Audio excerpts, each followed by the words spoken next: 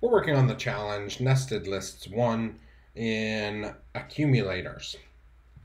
And this just says fill in the logic according to the docstring.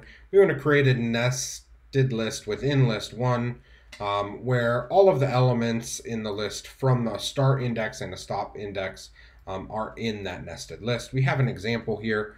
We see we have the list X, and we pass that in as an argument to the function we're writing, nest elements. Start index 0, end index 4. That means the items between index 0 and index 4 are going to be in a nested list. We can see that this is inclusive in our description. So items in indexes 0 through 4 are now in a nested list. So the first thing that we're going to need to do is we're going to need to make a new list that we're going to end up returning, and then we're also going to need a nested list. This ends up inside of our actual function. We do know that we're going to iterate through our list, and because I know we're dealing with indexes, that's a pretty good sign to me that we should use the enumerate function to help us solve this problem.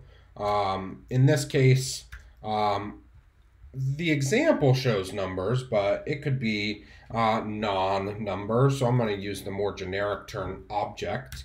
And the first thing that I want to do is say if my index is greater than or equal to start index, and it is less than or equal to my stop index, then I want to append it to the nested list.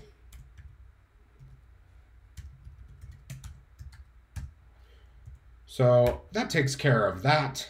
And the next thing that I want to do is if it's not meeting those two conditions, if it's not one of the numbers that should be in our nested list, then I'm just going to want to go ahead and append it to our return list. Use the wrong variable name up here, num instead of object. So we've got a pretty good start here. There's one thing missing, and that is that my nested list will not be inside of my return list. And a way that we can cope with that is to actually use another nested if statement. And if we say that our index is actually equal to my stop index, I know I'm done adding to my nested list. I've reached the end of the objects that I want to add to that. So I can actually append that nested list, which is now completed, to my return list. And I think that I'm in good shape here. If I go ahead and run this, we can see if the test is correct.